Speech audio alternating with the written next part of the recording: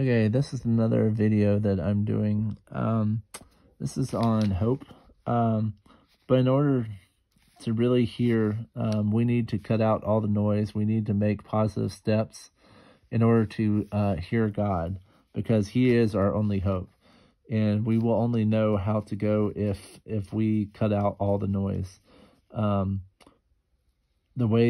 Stop beating ourselves with words and actions. Stop beating others with words and actions. Sorry, my dog is snoring. He may be having a dream. Sorry.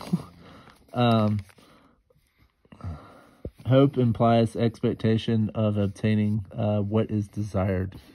The word that I found from Strong's Concordance, yes, my dog is having a dream. Sorry. Tikva comes from the root word kava, meaning to bind together, collect, to expect, tarry, wait. But there's a portion that's tarry and wait for any upon. Hope is like a rock you can rely on. Jeremiah, and I don't have very many verses. I have Jeremiah 29:11, and there are other verses. If you look up hope in the Bible, you'll see that there are more. For I know the plans I have for you, thoughts of peace and and a knowing expectation and a strong expression of faith. Oh, wait, sorry. Thoughts of peace and I can't read my own handwriting. To give an expected end. So He knows the plans. He knows where He wants to lead you and what He wants you to do. For thou art my hope, O Lord, thou art my trust from my youth. And that's Psalm 71:5. Hope is something real enough that we can cling to it. Hope is rooted in waiting. When we hope, and kind of faith kind of goes along with this. When we put our hope in Yeshua, He will always come through for you, unless you're like away from His words and whatever. But He is faithful. Like there's many times in my life where I've put my hope in Him and He's never let me down. Okay, so today I wanted to talk about this because we live in a world that is visibly going up in flames. The final battles and plans are being fully implemented, but we still have a hope in Yahweh. Life is about searching for truth. It's about learning who we are and where we came from. It's about who created us and how to handle a world on the brink of chaos. Yes, we are on the precipice of tribulation. I believe we're in the tribulation. There is still a chance after it fully commences, but will be a longer, harder, more difficult road. But Yah will provide a way if you go all in for Him. He doesn't want anyone to perish, but to come to the truth and knowledge that He is the only way. We must give ourselves 1,000% over to Him. He will not ever let you down. Put your hope and faith in Him and let Him guide you. Ignore the outside world and the chaos. Ignore what you're hearing externally and listen to His truth. Get into His word and decree and declare it over your life. That's what you have to do. You have to decree and declare His word over your life. You have to, His word will come, because it says that His word is a living word. You have to allow it to come off the page, and you have to ask Him. I mean, you can pray and ask Him to have it come off the page and to be different. I have been getting many warning signs. I got a tsunami dream last night, or was it the night before? And then I got on Facebook, there was a reminder that a year ago, I had a dream about the dollar going up and a tsunami hitting so within 2 days I've had, so I think something big is happening. We also have the eclipse coming. So, but if it really goes chaotic, and everything goes crazy around you, if you do not have hope and faith in Yeshua, you're going to absolutely freak. If you think that right now you're going through a hard time, what's coming is mind-boggling. Because you're going to see earthquakes like you've never seen before. You're going to see mountains and everything else moving off their foundation. you're going to see these supposed underground tunnels and systems underground completely disappear. These bunkers that these so-called people are making, they're going to disappear. These so-called preparations they're doing, God's going to crush them in a heartbeat. But we have tsunamis. I had a tsunami dream 2 nights ago, and that tsunami was, it completely, if you looked out over the horizon, like if that were the horizon and you could see far off in the distance, the tsunami was, it was basically, it looked like one black sky. And that thing was moving at an incredible amount of speed. So if you think you're going to escape this, you're full of crap. And I've heard prophecies where it was going over Asheville, and it sits at like 2,000 or 3,000 feet. And it was hundreds, if not thousands of feet over Asheville. And that's also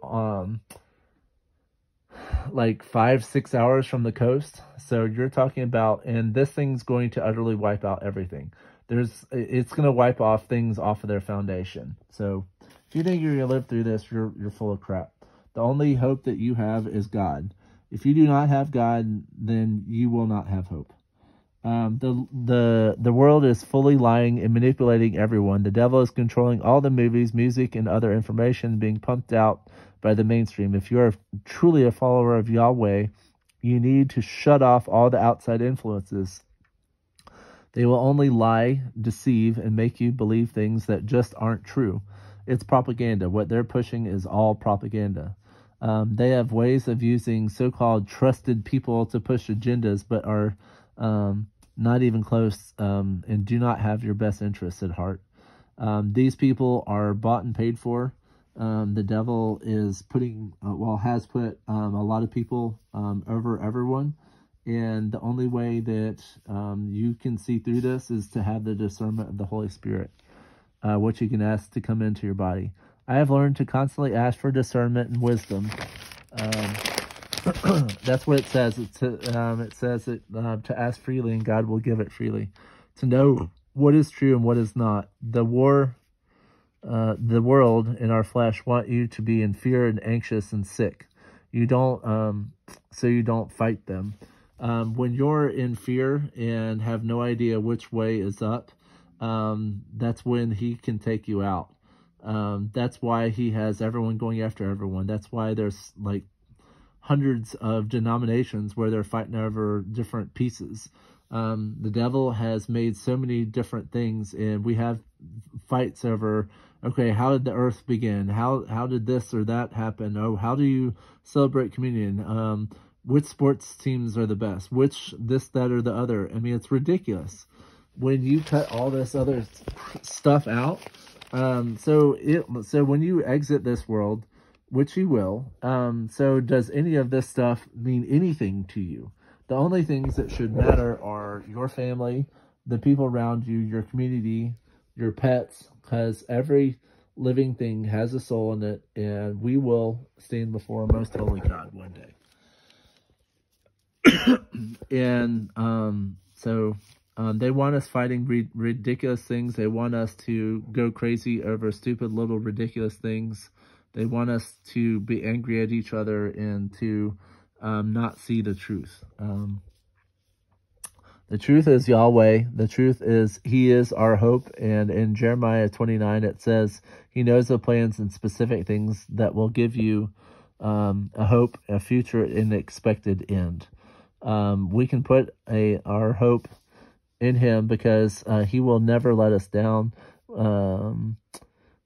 That are truly His. Tikva is the Hebrew word which means to expect, to collect, but there is a part that says to wait. And in the past, many had to wait. It took Noah 125 years to build the ark. It took Abraham and a barren Sarah to have a son, which they actually were told to have him as a sacrifice, which he followed through, but they were given a lamb right at the last second. And so there were also others. There was a guy by the pool for like 30 years, and I can't remember if it was Jesus or it was Jesus, and he basically asked, why are you not healed or not? But he basically said that I can't get up, and he says rise, and but he waited a long time is what I'm getting at. So, but like the Egyptians, I mean, they lived in Egypt, and then Moses came along and got them out of there, but they had been living for quite a while. Joseph was kicked out of his own family and given to the Egyptians, and he ruled in Egypt. I can't remember how long it was. It was definitely like not 1 year. It was like 2 to 7, maybe even longer years. So there are a lot of places in the Bible, and even in my own life, I've had to wait. There's still things that I wish I had, but I just have to hope and wait, for a companion and other things. But we are in a society where we want it now, and we don't care how we get it. We don't care who we have to run over. We don't care anything. So this is not how we do things. So during this time, we see the impending issues and fall of economies, of civil and world wars. We see a complete and utter breakdown of everything we once trusted. Trusted, but God says not to worry and have hope. We once trusted these systems that have been put in place, that we would go to the grocery store or gas station and be able to fill it up. In the very near future, everything will be shut down.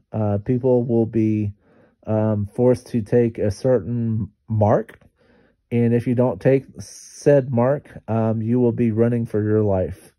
And if you do not have God, who can protect you, but you will have to die. But it will not be an easy life. You'll be running. You may not have very much of any food, but it will be a very bad time. But God does say not to worry and have hope in him. He does want to save you, and he does want to work through the tribulation to save more people. But it will be a time where demons will manifest and be out in force. You'll see robots killing everyone. You'll see giants on the land, and you'll see a whole lot of other things happening. So, but he does have a way of providing, and it also says that I think it's the Leviathan and the Behemoth. They will die, and they will provide provision for people. And it also says that God has hidden manna in the book of Revelation. It was in one of the church letters. So he took care of Moses and thousands of people in the desert for 40 years. He took care of Elijah, who was he was involved in a famine.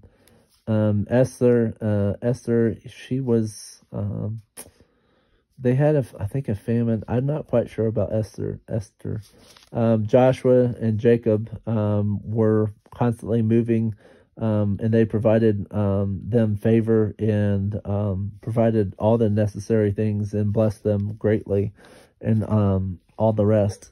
They were up against giants, famines, plagues, and more, yet have lived and thrived because of Yahweh.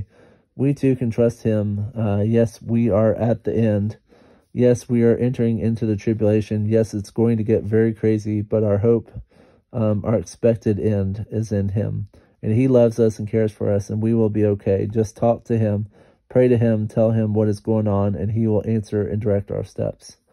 It may be through others, it may be through our world, or it may come in miraculous ways.